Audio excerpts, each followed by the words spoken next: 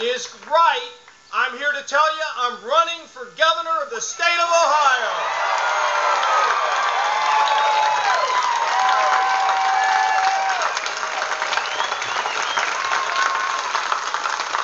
I want to thank you all for coming. And I want to tell you a little bit about the motivation. You know, it's always been the ordinary people that have always inspired me. Albert Lexie, a man with a tremendous mental challenge. Simple shoe shine guy, shining shoes at $2 a pair and saving the tip money to give to mothers and fathers who couldn't pay their medical bills at the Children's Hospital. And Albert Lexie, singing and shining, has donated $150,000 for moms and dads that can't take care of the problem. Stand up, I need to change the world, and I need to make it better. And out of a 9-year-old kid, and the same with Albert Lexie, they're burned into my heart. And then there's my mother and father. Yeah, my mailman dad, carrying that mail on his back for 29 years. They gave me my compass, but they also said, Johnny, dream big. Change the world, Johnny. Dream big, change the world. Let nothing be undone. And Mom and Dad, I don't know if you're watching. Maybe you are, and maybe you're not. But I'm keeping the truth with you, Mom and Dad. God bless you. And then, you know, there's that old saying about marrying up. What do you say about this? Yeah, my wife, Karen, she's been my rock.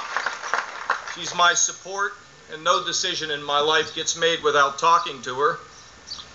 And we try to teach our kids the same thing that her parents taught her and my parents taught me: dream big and change the world.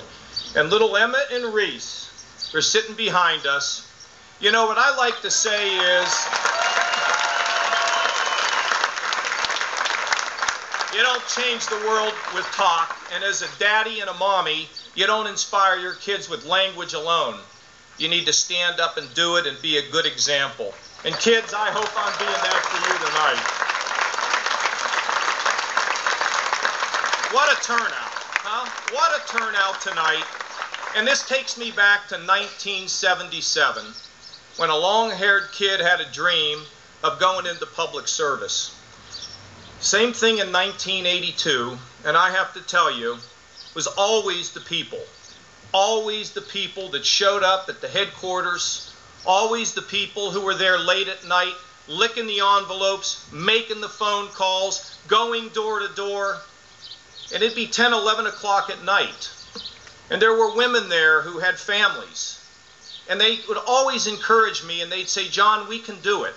And I'd come in from a full day of walking door to door. They'd say, you get that spirit, you get moving, because we're here for you. And we're building a team to make a difference and change the way the world works. And let me tell you, it was those people, and some of them are here tonight. They're in my mind's eye.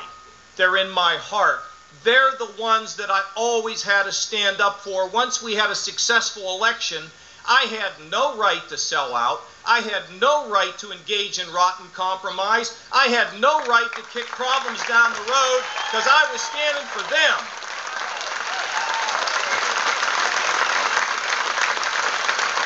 I've got a number of friends here tonight who I served in politics with, and they always knew it.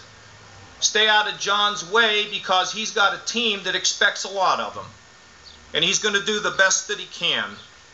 Well, you know, I think we accomplished our goals. That team that came together, I have met so many of them, to give me a big hug and say, John, thanks for allowing us to be a team and doing these things together. So we balanced the budget for the first time since man walked on the moon, paid down the largest amount of the national debt in modern history, and cut taxes.